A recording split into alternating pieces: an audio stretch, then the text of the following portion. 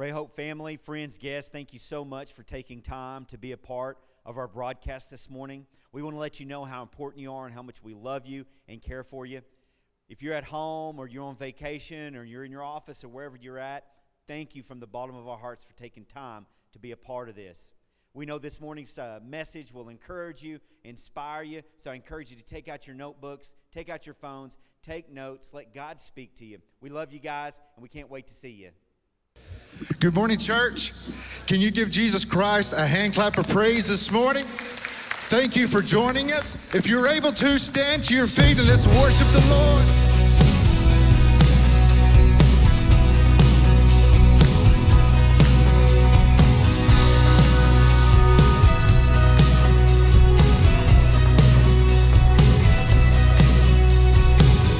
Strength will rise as we wait upon the Lord. Wait upon the Lord, we will wait upon the Lord. Strength will rise as we wait upon the Lord. Wait upon the Lord, we will wait upon the Lord our God. You reign forever, our hope, our strong deliverer. You are the everlasting God. Everlasting God, you do not faint, you won't grow weary. You're the defender of the weak. You comfort those in need. You lift us up on wings like eagles. Strength will rise as we wait upon the Lord. Wait upon the Lord, we will wait upon the Lord. Strength will rise as we wait upon the Lord. Wait upon the Lord, we will wait upon the Lord our God. You reign forever, our hope, our strong deliverer. You are the everlasting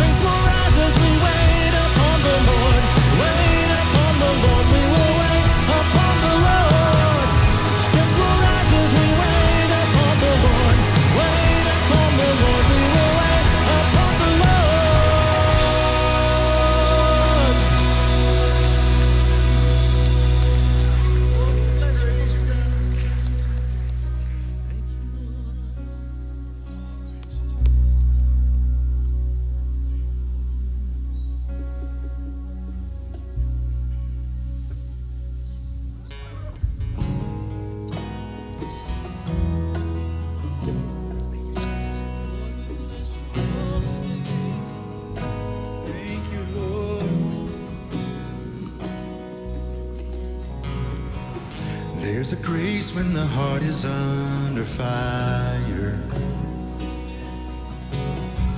Another way when the walls are closing in. And when I look at the space between where I used to be and this reckoning, I know I will never be alone. There was another in the fire, standing next to me. There was another in the waters, holding back the seas. Should I ever need reminding of how I've been set free, there is a cross that bears the burden, where another died for me. There is another in the fire.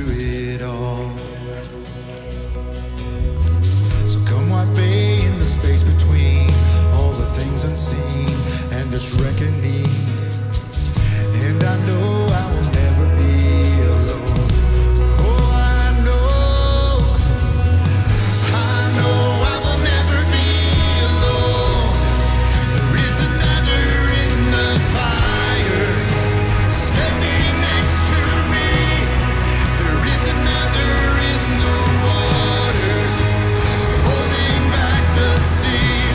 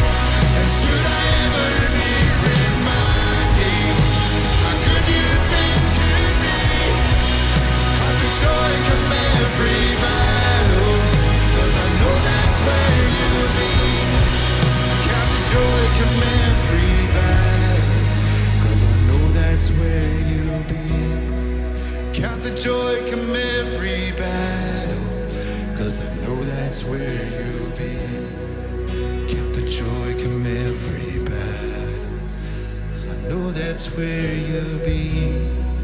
Count the joy, come every battle. I know that's where you'll be.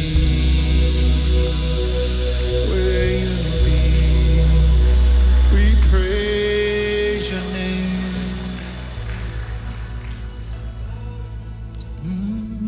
Thank you, Lord.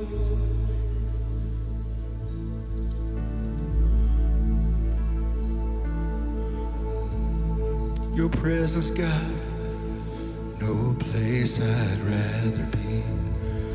There's no place I'd rather be. No place I'd rather be. Here in your love, here in your love. No place I'd rather be. No place I'd rather be. No place I'd rather be than here in your love, here in your love.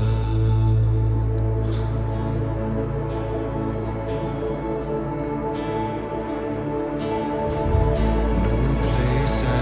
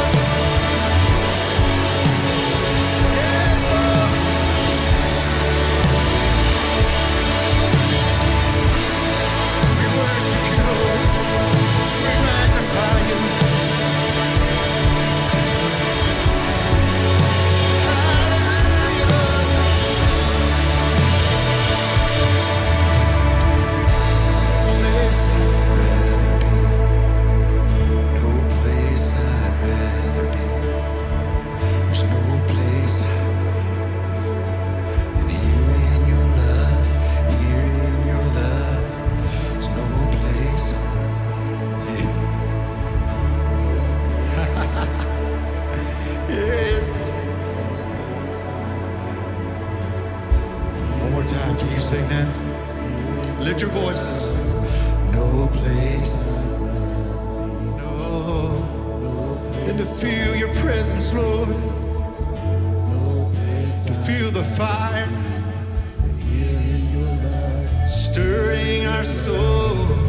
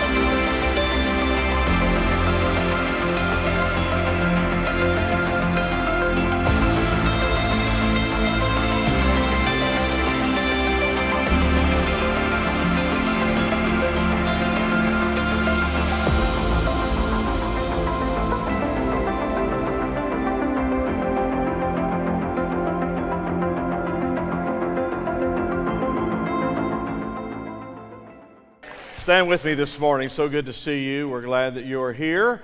If you're watching online, we really appreciate you being with us in this service.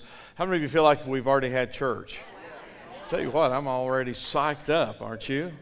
I got enough for this morning and tonight, since we're not going to meet tonight. So I needed a double portion. Let's pray together. Father, we're so grateful that you love us, you care for us.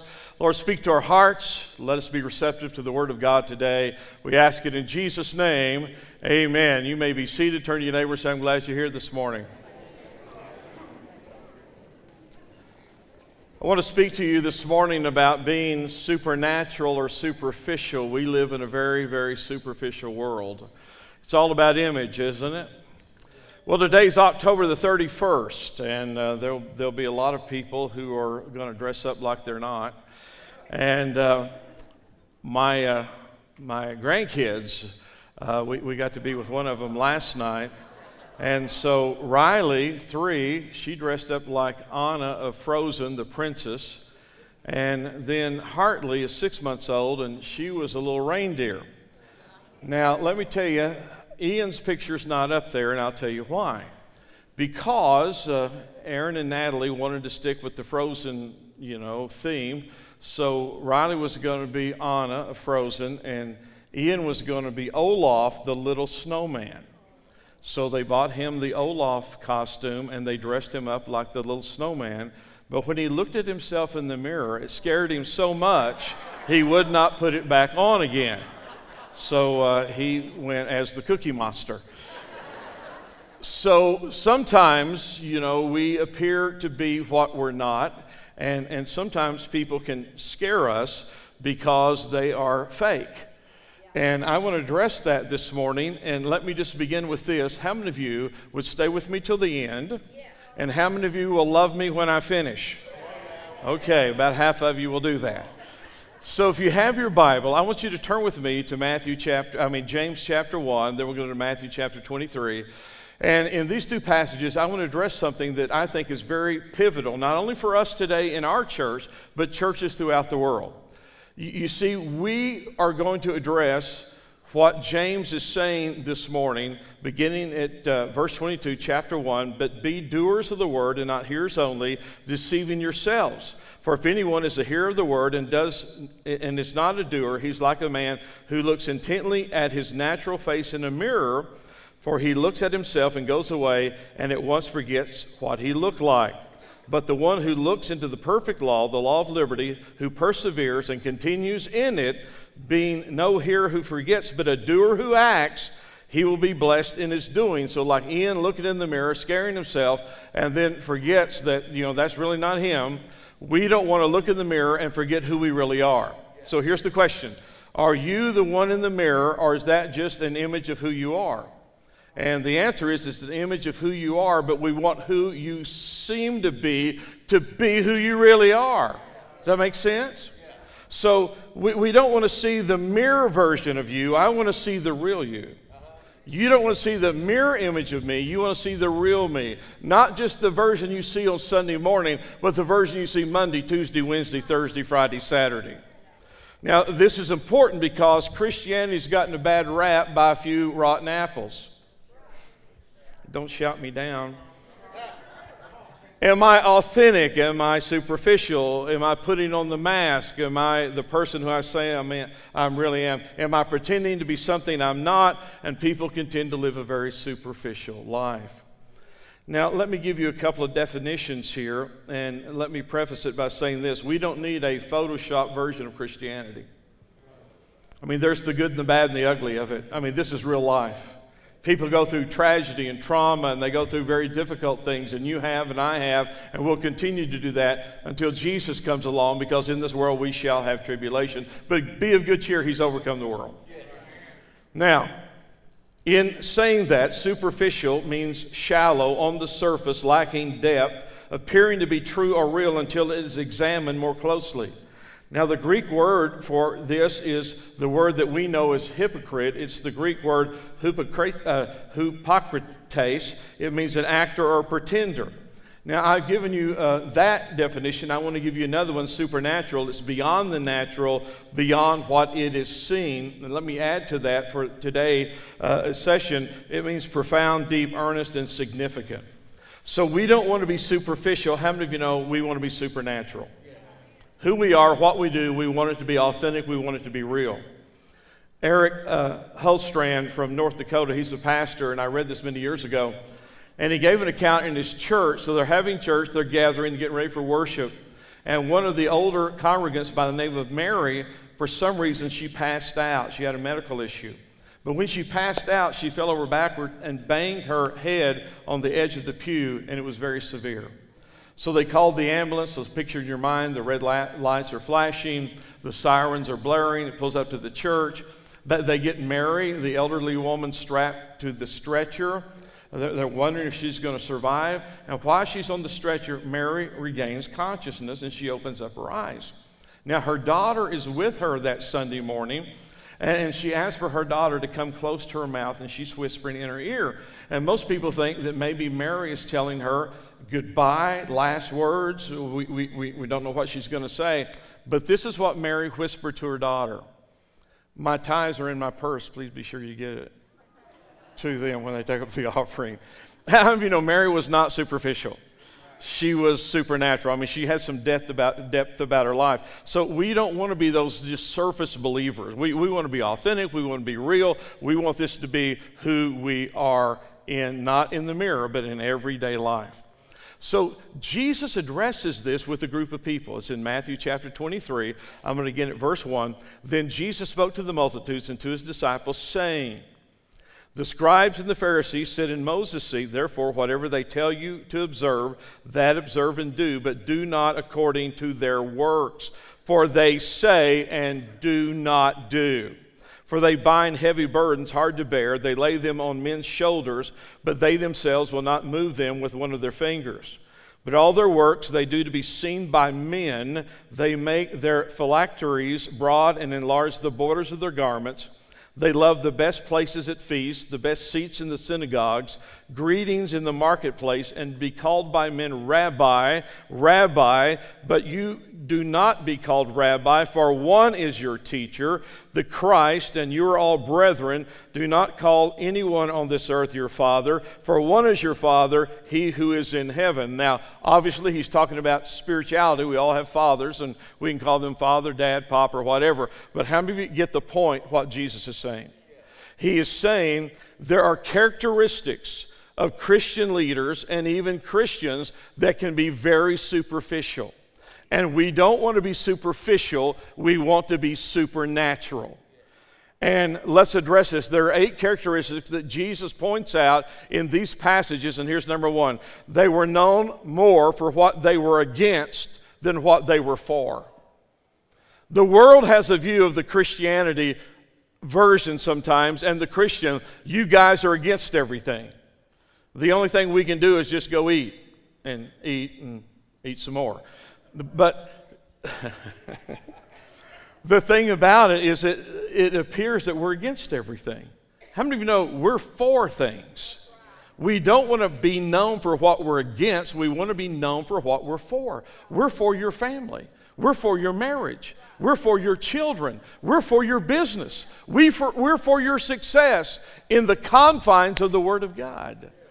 And only through that can we have true success, not just success on this earth, but success beyond this, here, now, and in the air, right? So we are for your development, for your success in every way. And that's what we should proclaim. Now, caveat is there are some things that we cannot compromise on. There are some things we cannot back up on. Can I hear an amen?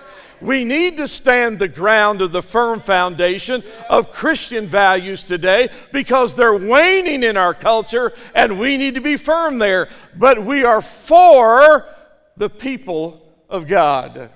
And God so loved the world that He gave His only begotten Son, right? So God is for the world, but the world must come His way, and it's their choice. So we don't want to be known for what we are just against. And you've known that person. They walk in the room and the light goes out and the glass is always half full, and you like to avoid them, and it's negative Nelly, and it's just everything is bad, bad, bad, and everybody's going to go to hell in a handbasket, and there's no redemption for anybody. How many of you know that's not the people we should be? We should be known for what we're for, not just what we're against. Look at verse 4 there. They bind heavy burdens on people and not willing to lift it themselves. And let me just add this, and sometimes in the private, they don't live what they're saying. Which brings us to number 2. They care more about their own traditions and what people think as opposed to what God thinks. Now, everybody has traditions. I don't care who you are, you have traditions. Every church has traditions. And we have traditions here. Traditions are not bad unless they supersede the Word of God. And that's what Jesus is addressing here. My wife, Carrie, is great with traditions. I'm not so much so, but she is. How many of you know there's Christmas traditions, there's Thanksgiving traditions, there's Halloween traditions maybe that you have. You have traditions for birthdays, anniversaries, could be anything. When our boys were growing up, Carrie was very good. Every Christmas Eve, she read them the Christmas story. And she did that year after year after year after year. Every Christmas Eve, she usually had, some new pajamas the boys would have, and they would go to bed in those. Every Christmas Eve, we would have milk and cookies on the table. And I'll tell you who had to eat them. It was a burden, but I persevered through it. I mean, Carrie was great with Christmas traditions and birthday traditions. I mean, she just did that so well. And nothing wrong with tradition, but it can't supersede the Word of God. And that's what Jesus is addressing here. We don't want our traditions to take the place of the Word of God. Mark chapter 7, verse 5 through 8, when the Pharisees, the scribes, asked him, "Why do your disciples not walk according to the tradition of the elders, but eat bread with unwashed hands?" Now, let me say this. You should wash your hands. But you don't have to wash your hands to get to heaven. You may get there earlier, but you don't have to wash your hands to get to heaven. But this is the deal. They're going through, they're picking up food, and they're eating it, and the scribes and the Pharisees say they're not doing the traditions of our fathers. Verse 6, he answered, said to them, "Well, did Isaiah prophesy of you hypocrites, as it is written? These people, They honor me with their lips, but their heart is far from me. In vain do they worship me, teaching as doctrines the commandments of men." Let me stop there. So what they're doing, they're teaching their traditions as doctrine. Boy, listen closely. I'm giving you the $64,000 version here today. Nothing wrong with tradition, but don't teach it as doctrine.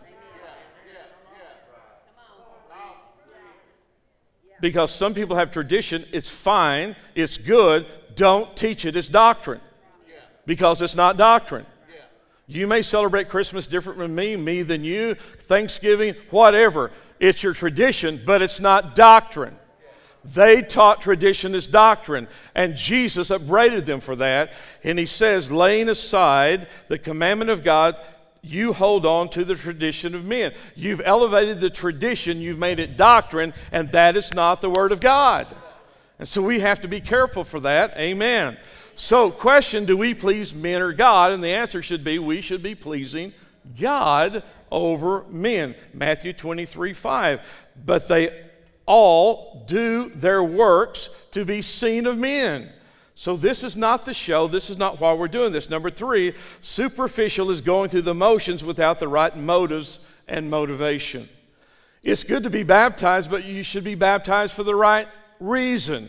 It's good to pray for the right reason. It's good to give for the right reason. Motives are important, and that's what he's saying. So are we doing the right things for the right reason? 2 Timothy 3:5, Paul addresses this young minister, and he gives them the attributes of people in the last days, and he says at the end, they have a form of godliness, but they deny the power thereof.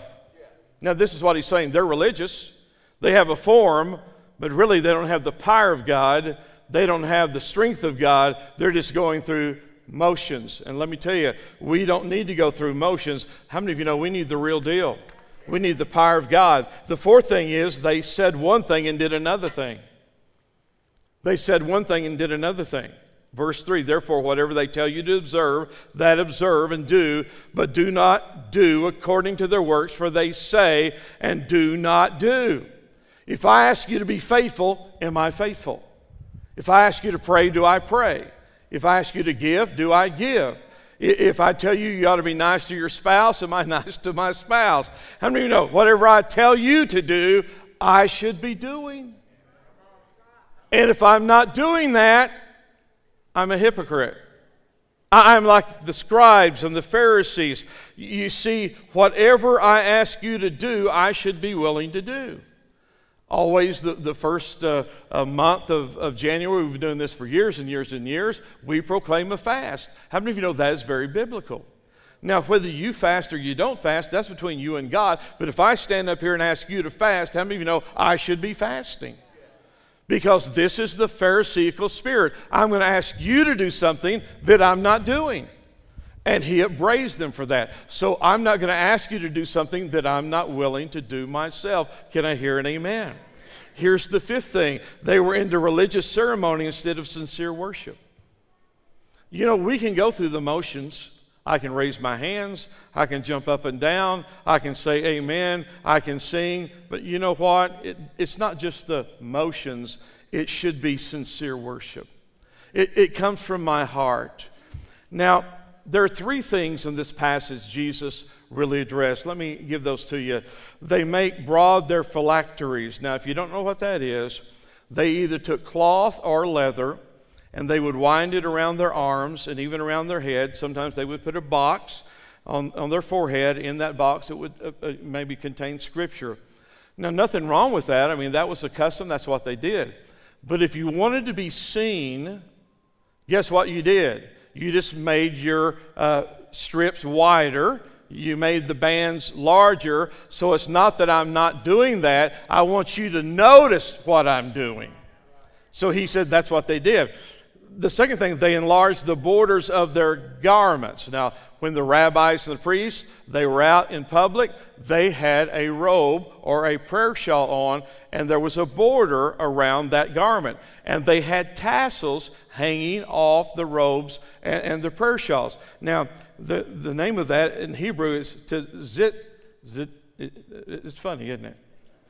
It's like you got a lot of zits right there. But it is an 8-stranded, woven, knotted together tassel, and it would go around their garments. And what it represented, because of the numbers adding together, it was 613, which represented the 613 commandments of God under the Mosaic Law. Do you remember when the woman who was dying from the issue of blood, and she pressed through the crowd, and she reached out and touched the hem of his garment? You know, in their culture, you know what she was doing? She was reaching out in faith to touch the Word. But let me tell you what she was doing. She was touching the Word. She was touching the literal Word that was carrying the Word around the fringes of his garment. How many know Jesus is the Word? So she got a double portion. What she thought she was getting is just the fringe of the Word, but she got the Word. And she was made whole. And Jesus acknowledged her. And so that fringe and that border around the garment, so if you wanted to be noticed more, what did you do? You made the border of your garment larger, so when you sashayed into the synagogue or you went to the streets, hey, look at me, I got the large border. Nobody ever does that, do they? What are they doing? They're attracting attention to themselves. Matthew chapter 6, verse 5. When you pray. Now, this is Jesus teaching his disciples how to pray. When you pray, you shall not be like the hypocrites. Say that with me. Hypocrites. Now, let's say it and don't be hypocrite here. Okay. Hypocrites. So, don't be like the hypocrites, for they love to pray standing in synagogues and on the streets, corners of the streets, that they may be seen by men. Assuredly, I say to you, they have their reward. So what does he say? Don't pray like them.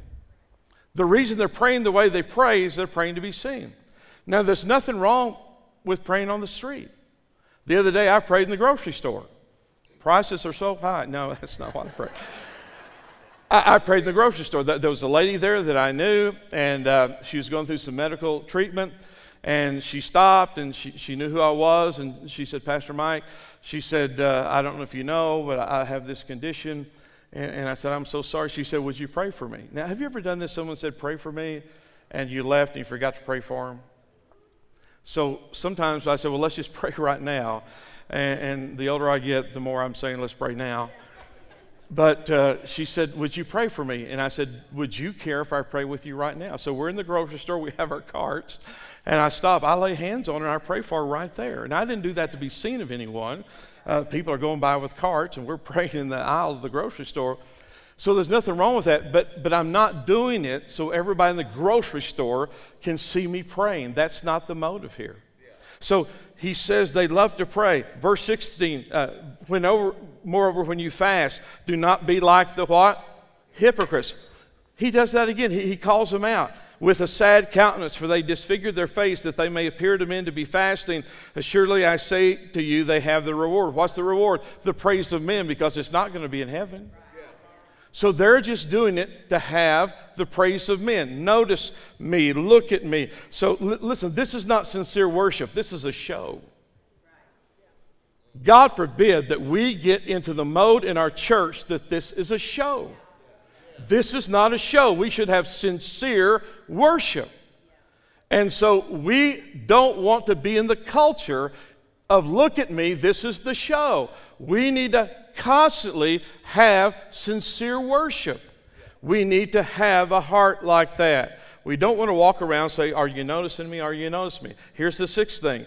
They appear to be one thing on the outside, but there's something very different on the inside. I heard this the other day. There was a guy who was looking for a job, and there was a notice that the zoo was looking for people for certain jobs. And it wasn't for very long. It was just for a few days, but they were paying a lot of money.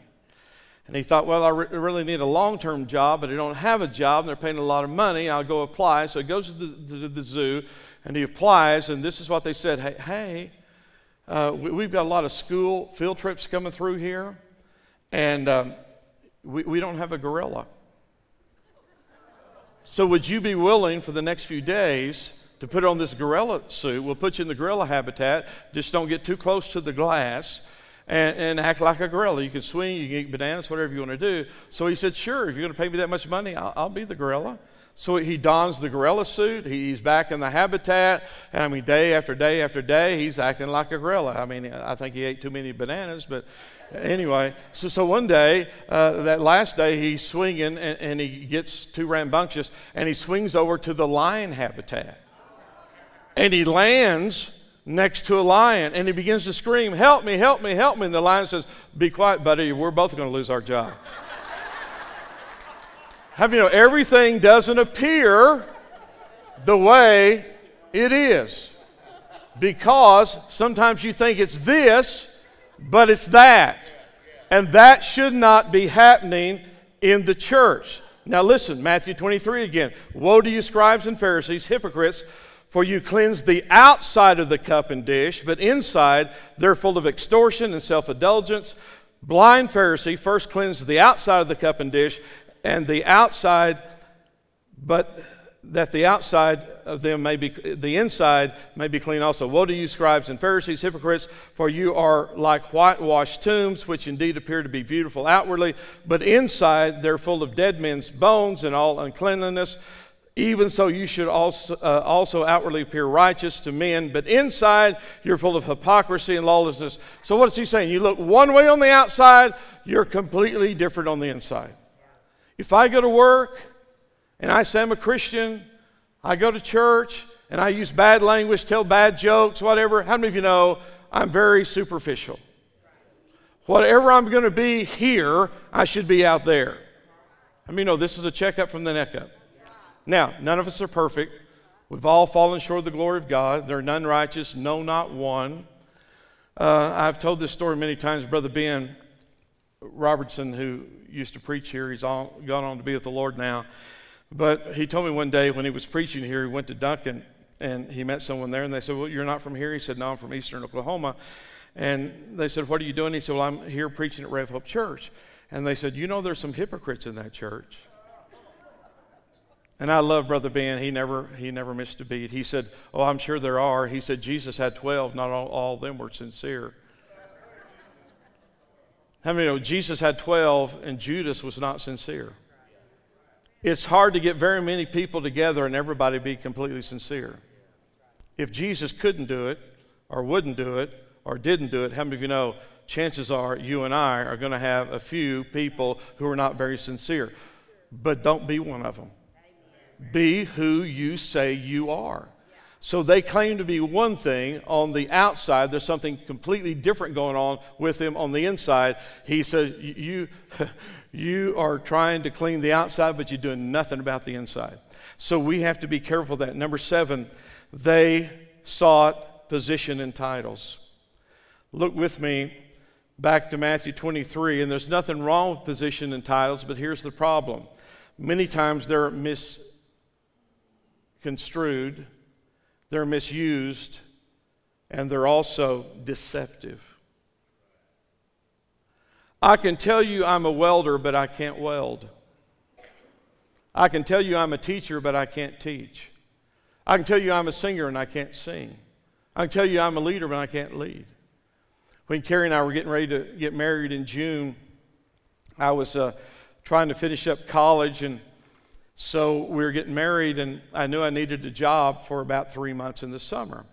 So I went down here to the place where they make agricultural equipment, and I applied for the job, and I said, I'll sweep the floor, whatever, I need a job for about 3 months. And this is what they asked me. They said, can you weld? Well, my dad taught me how to weld ever since I was a kid, and I could weld. I said, I can weld, but I'm not a welder. I mean, how do you know there's a difference between somebody who can weld and a welder? And so I said, I can weld, but I'm not a welder. So they said, okay, would you go down there and help this guy? He's making hog scales. And I said, okay, I will go back, be his helper. So after 2 weeks, I was the head hog scale maker. I don't know how many of are still together today, but anyway. So for about 3 months, all I did was weld up and assemble hog scales. So it's one thing to say I'm a welder, but I can't weld, or I'm a teacher, I can't teach, I'm a leader, I can't lead, or whatever it is. We need to be who we say we are. And that's very, very important. Matthew chapter 23, verse 6 and 7. They love the best seats. They love the best places at the feast, the best seats in the synagogues, greetings in the marketplace, and to be called by men rabbi. Well, what are they doing? Back to this. They're superficial. They're not supernatural. Folks, we need to be supernatural people. We need to believe in the power of God, the miraculous power of God, the things that God can do that we cannot do. And we need to represent ourselves truthful to the world around us. So let's not be a deceptive person. Here's the 8th and the last. They were not accepting of other people. And I want you to say that very loudly with me. They were not accepting of other people. Listen, we need to be accepting of people. We may not like their sin, but we have to be accepting of them. Do you know why the Pharisees, the scribes, the Sadducees didn't like Jesus? 2 reasons. Number 1, he revealed who they really were, and he loved people that they hated. Let me say that again. He revealed to people who they really were, and he loved people who they hated. You see, the Bible says that Jesus was a friend of publicans and sinners. And they hated publicans and sinners. But Jesus saved a lot of publicans and sinners. You say, well, who was that? How about Levi sitting at the receipt of custom? Why did they hate them? Because they collected taxes for the Romans. That's why they hated him. But Jesus went by that publican and said, follow me. And guess what happened? He left, and he is the one who wrote the first gospel in your Bible by the name of Matthew. Remember the guy up the tree, Zacchaeus? Climbed up the tree to see Jesus. Do you know the crowd was shocked when Jesus said, today I'm coming to your house? Why would this holy man, why would this rabbi go to a Roman tax collector's house? Because he loved him. And he was willing to change him if Zacchaeus is willing to receive Jesus. And we know he was. How about the Samaritan woman at the well? I mean, she's the one who even was surprised that Jesus was even there. If you remember, Jesus told his disciples, I need to go through Samaria. And he went there just for her. No other reason we're given in that account.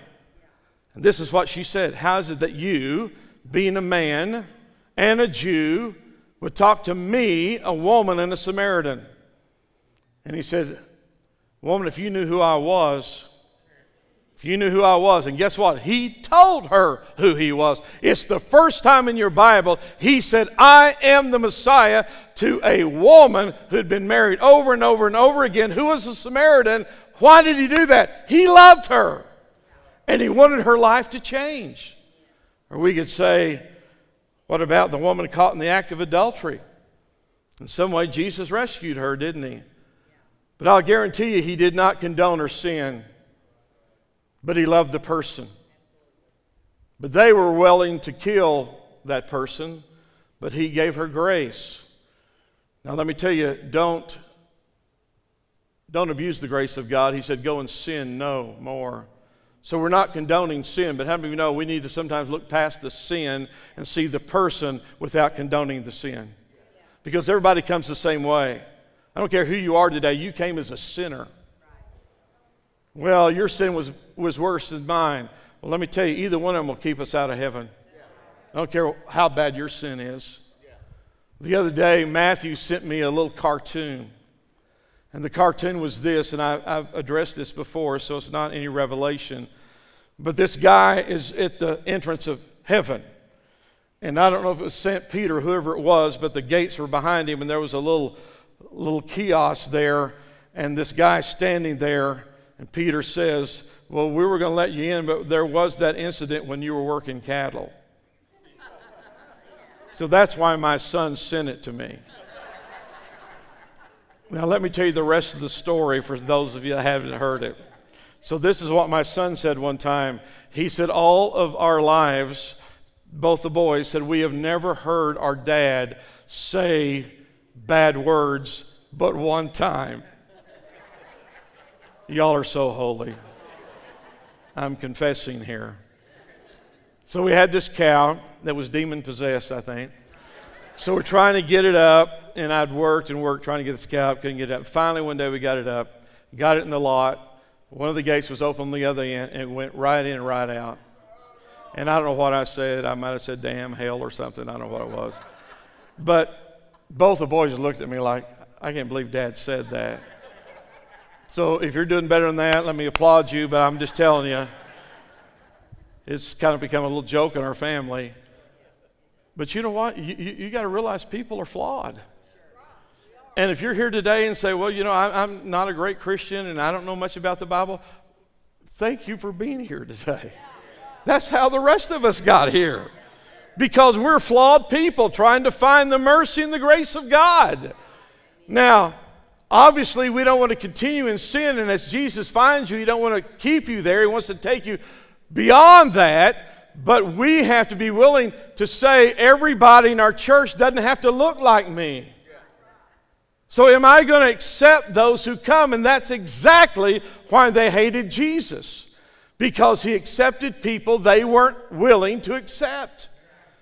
Mary Magdalene, goodness gracious, she's got devils in her and is a prostitute. And she's the first one at the tomb when the stone is rolled away. Because Jesus is accepting people that maybe we sometimes don't think we should accept. The Roman centurion, that Jesus heals his servant. And this guy's a Roman occupying the land of Palestine. Or the story of the Good Samaritan, and Jesus makes the Samaritan the hero. He makes the Samaritan the hero, and they hated Samaritans. How many of you know he did that on purpose?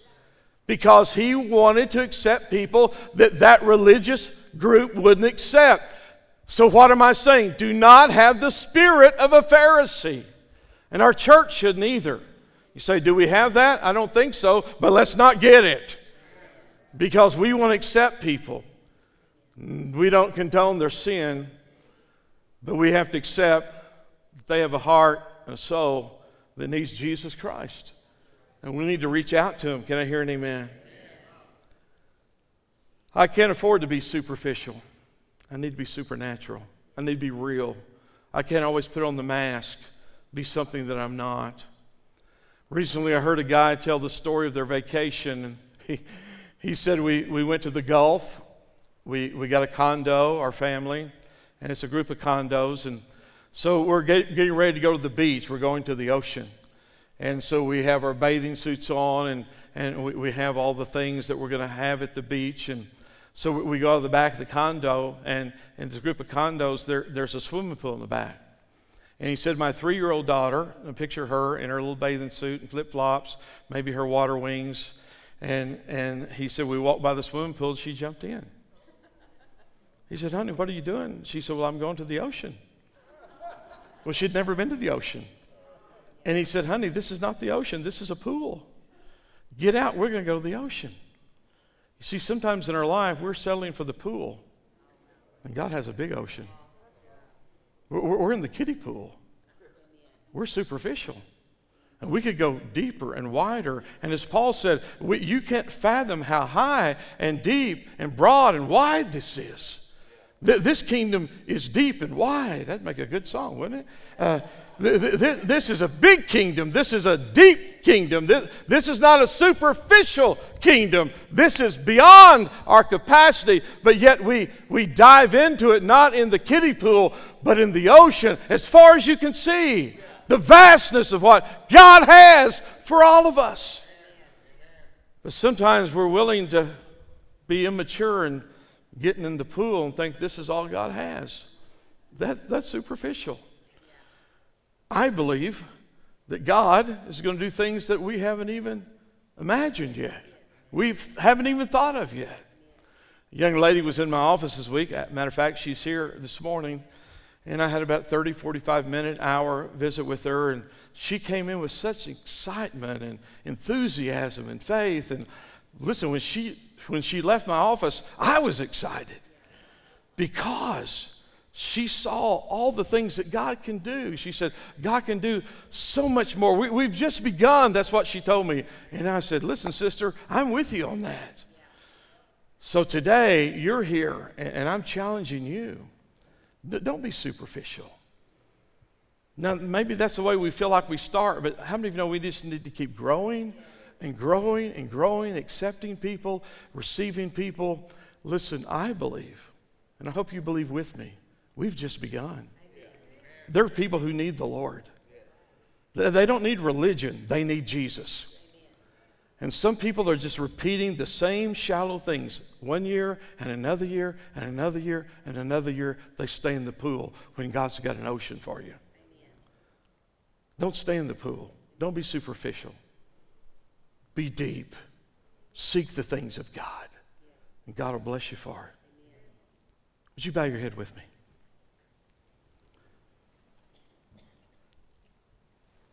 I realize I preached 12 minutes too long, but you're okay.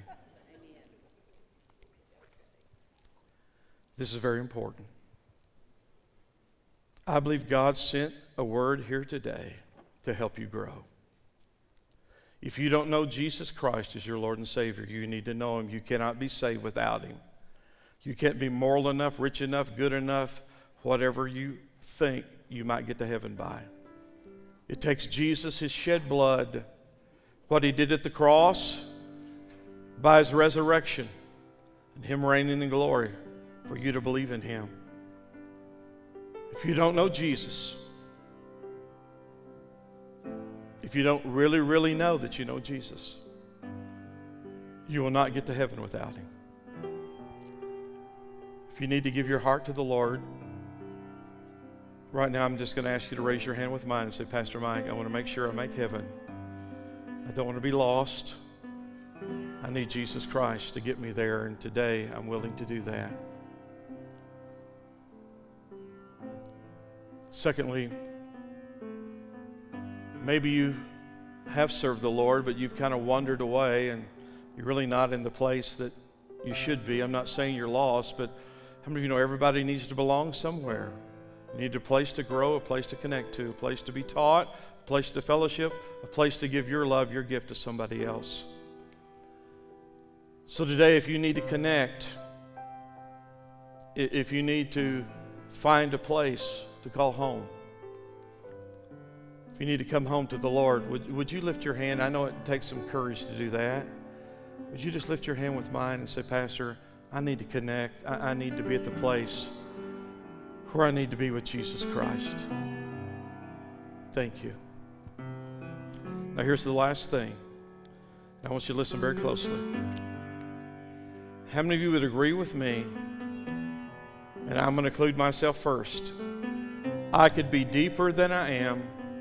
I need to avoid being superficial, and I need to continually to seek the vastness of what God has for me. And I'll be the first one right now to lift my hand and say, Lord, help me not to be superficial. Help me to be supernatural.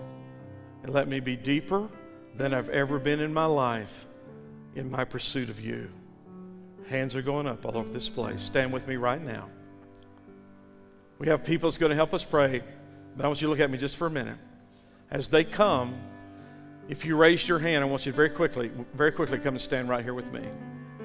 I'm the first one here because I had my hand up. If you raised your hand, I want you to very quickly come and just stand right here. Come on, let's give them a hand, church, as they come right now. I want you to come, just stand right here. You're not joining the church. Nobody's going to embarrass you, going to do anything. But I'm just going to ask you to stand right here. We're going to pray together. We're going to ask God to help us. We're going to ask God to make us deeper. I'm not interested in going through the same old thing over and over and over, but I want to be someone who is not superficial. I'm going to wait just for a moment. If there's anybody else, I certainly don't want to miss you right now. This may be a change. This may be a pivotal point in your Christian walk right now that you're saying, I'm going to go deeper with God. Come on, people are still coming. Now let me ask you something. Would you be willing to just circle this group? I need about 50 people to come just circle this group right now. Come on, if you're part of the church, come on, we're the church. Let's just circle this group right here. We're going to pray together. We're going to ask God to help us. Pray for me. We're going to ask God to take us to deeper things. Help us not to be superficial believers. Let us be real, genuine, authentic. Let us be good witnesses to our community. Let us not be poor witnesses, but good witnesses. Come on, all over this house, let's pray together. Father, right now, we're standing in your presence. We're asking you to lead us and guide us. God, make us who you want us to be. Forgive us of where we failed. Make us deeper. Help us to be accepting like you. Not that we accept sin or we want to accept some of the things our culture is trying to hand out to us, but we want to love people like we've never loved people before. Let us not have a Pharisee spirit, a critical spirit, a condemning spirit, for you did not come to condemn the world, but the world through you might be saved. So God, let us be embracing and loving and reaching. Father, that's our prayer. So for all of us today, let us love the Lord. Seek Him. Know that He has good things for us. If you're praying, continue to pray. For the rest of you, I want you to look at me just for one moment. You know me. I believe in a good confession. Raise up your right hand. If you're able, raise it up. Say this with me. Lord Jesus Christ, help me to be like you. I don't want to be shallow. I don't want to be superficial. I want to be spiritual. Amen. Give the Lord a hand clap. God bless you. I love you. See you Wednesday. I knew that would be an inspiring message that would encourage you and lift your spirits. That's what we try to do at Ray of Hope. Whenever we preach the Word, we want to do it in a way that's encouraging. Now, we know we got to tell the truth, and we do that, though, with a heart full of love. We appreciate you guys, and we love you, and we're glad that you're a part of this, and we'll see you next time.